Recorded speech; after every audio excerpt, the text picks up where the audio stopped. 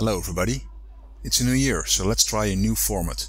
In this video I want to show you some close-ups of the actual work, working on the left and right aileron. After match drilling we start with deburring all the drill holes. Deburring is all the small pieces of aluminum by drilling. So you do it here very slowly. You have to do it per hole, so it's a lot of work. And what you do is you make all the holes really nice, so that they fit very nice to the spars or ribs or stiffeners. I do it slow to show how it works, but it's actually you do it much faster. Next task is scuffing. You do it with Scotch-Brite. It's kind of a sandpaper, and it removes the it makes the primer stick better to the aluminum.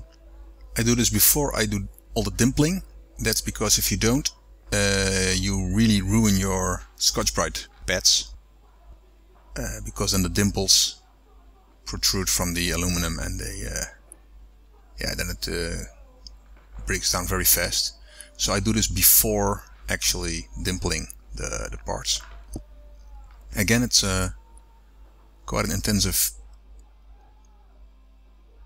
job to do, because I do it for all materials.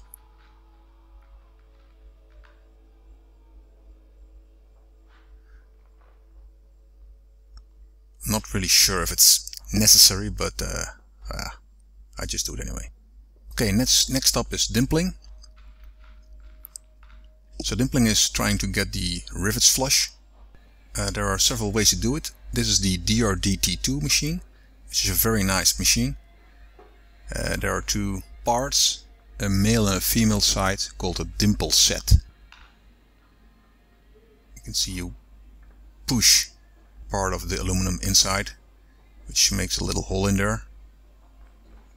And this way the rivets are flush, which really reduces drag when you're flying. You can see if you put the flush rivet in there, then it's really smooth, and there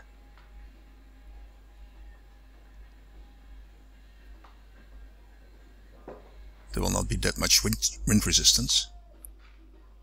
There are other ways to dimple it, for skin dimpling and also for stiffener dimpling. The DRDT2 is really great because it works very fast, and it's very simple to do. Also, it provides a consistent dimple. There are also things like C-frames where you have to hit a plunger on with a hammer. Some people say it's better, but I like this one better. It's faster and I think it's more consistent. Needs less expertise, I guess.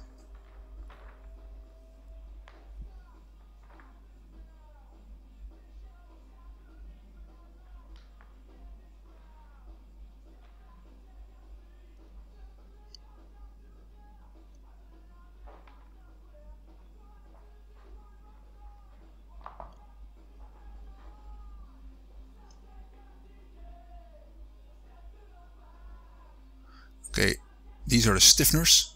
You can also do stiffeners with the DRDT2. The stiffeners are in the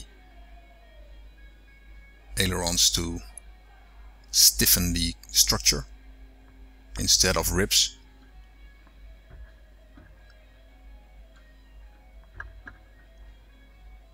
So you put them on the inside of the skin, and the dimple hole of the skin falls into the dimple hole of the stiffener.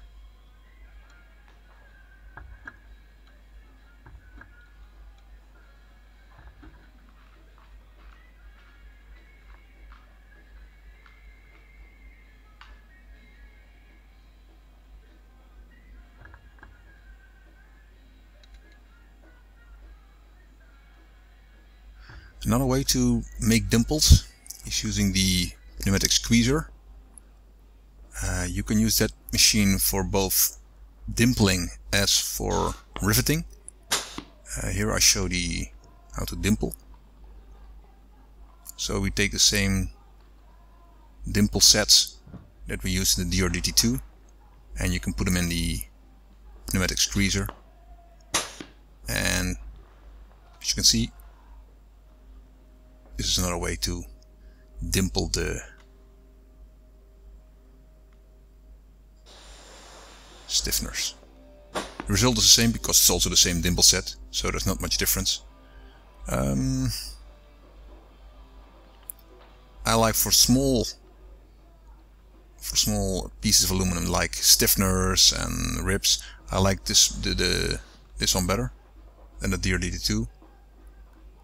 I like the DRDT2 better for, let's say, skins and large surfaces.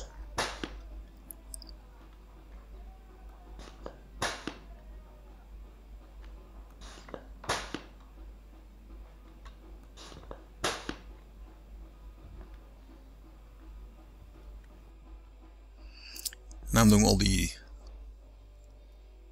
stiffeners that were left over, and you can also do some skins, that you can see, because those curves you cannot do with the DRDT2 because you will dent it.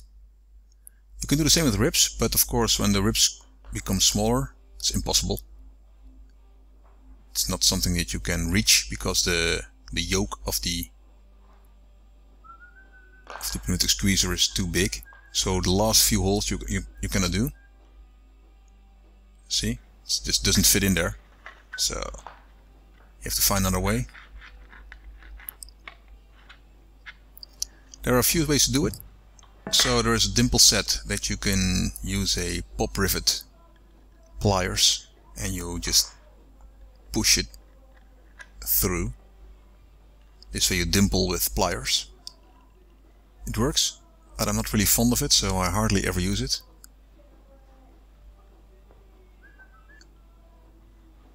Although it does work, it is very time consuming, and also I don't really like the holes. It's just not good enough.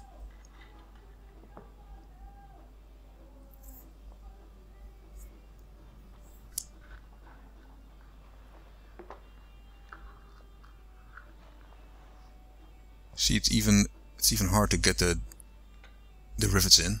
So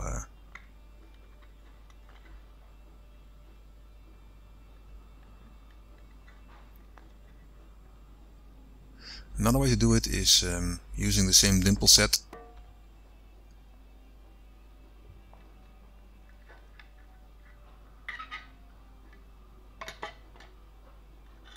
and using pliers, normal pliers, not like the pop rivet plier. This is a vice plier,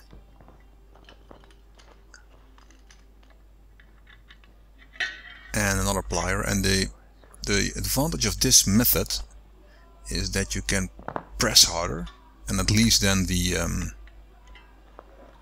dimple is better. It's more through and through. It gives the same depth as using the pneumatic squeezer, but also a little cumbersome. And again, the holes are not so nice as with the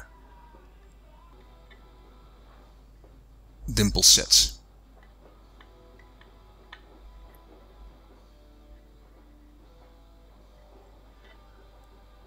I found another way, and that is actually using the dimple set that we use for the DRDT2 and for the plier in combination with the plier dimple set. The male one actually fits in the female one, and I use the same technique with two pliers, and it really works very well.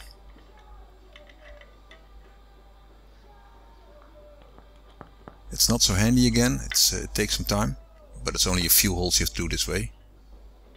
But at least it gives a real nice dimple, probably because of the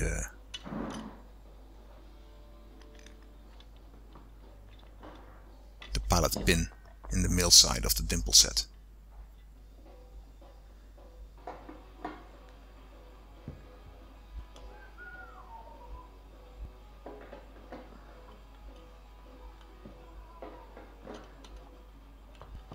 Now there are some people that take the have special vise pliers with dimple sets welded on them.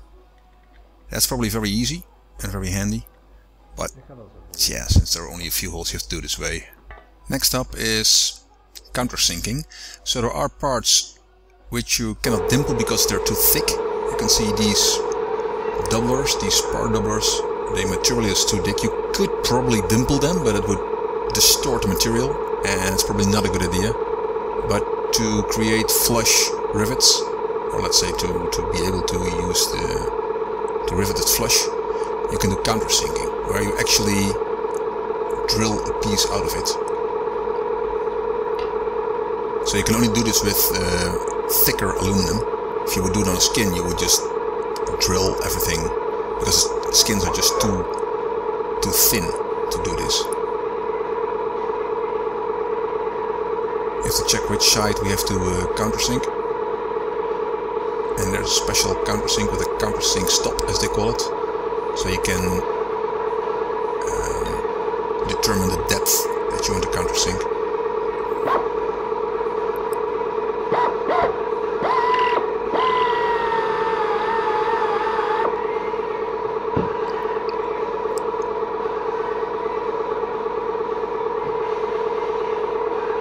And the result is the same, namely a flush rivet.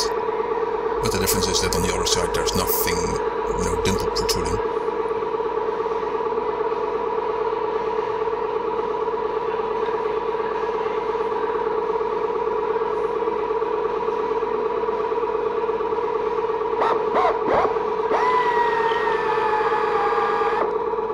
You have to be careful with countersinking. If you countersink too long, the countersink drill can wander away in the hole and elongate the holes, so you have to be very careful there. So I do it in bursts, because I have the feeling that I have more control this way. You have to be careful, of course, to set the depth correctly, or else you would also take away too much aluminum. It just needs to be flush, right? It doesn't have to be sunken all in there.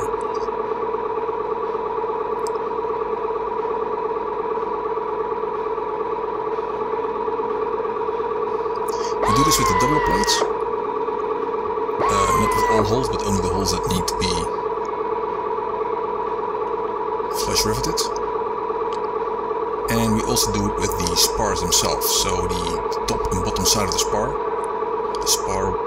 webs, they also need to be countersunk, again because the skin is dimpled, so on the inside of the skin you have the dimple, and it needs to fit into the countersunk part.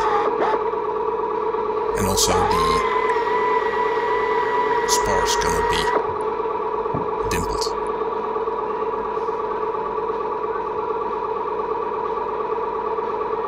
Next time I will do a regular time-lapse video again, but when I start riveting, either back riveting or with a bucking bar, I'll show you that one too.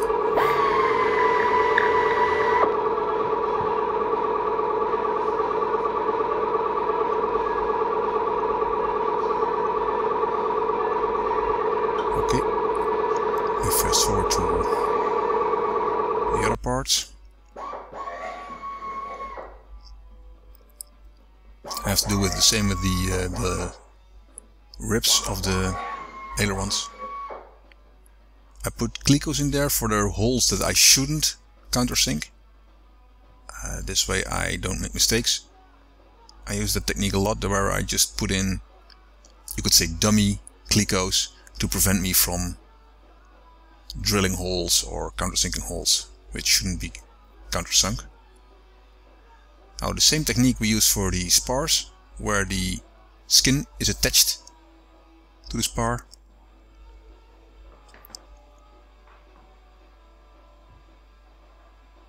I first did it from the top side, but actually what I do now is better. You have more, you can see what you're doing, so I like that better. So it's better to do it from the side.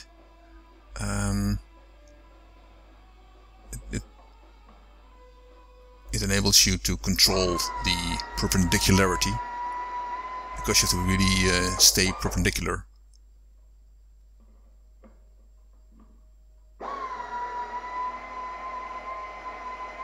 Every time I check some holes at random to see if they fit, if the rivets are still flush.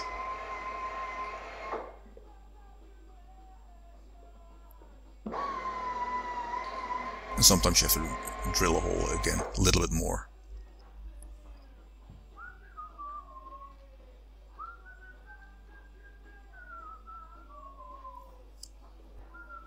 Okay, here you can see how to countersink the spars.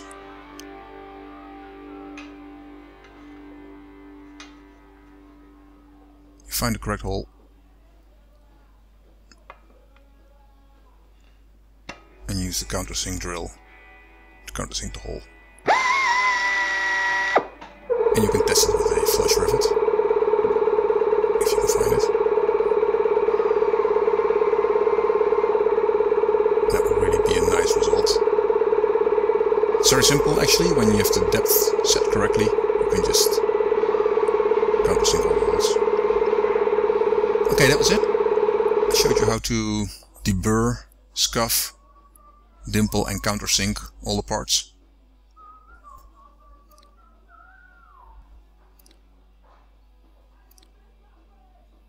Okay, continue building my pie in the sky.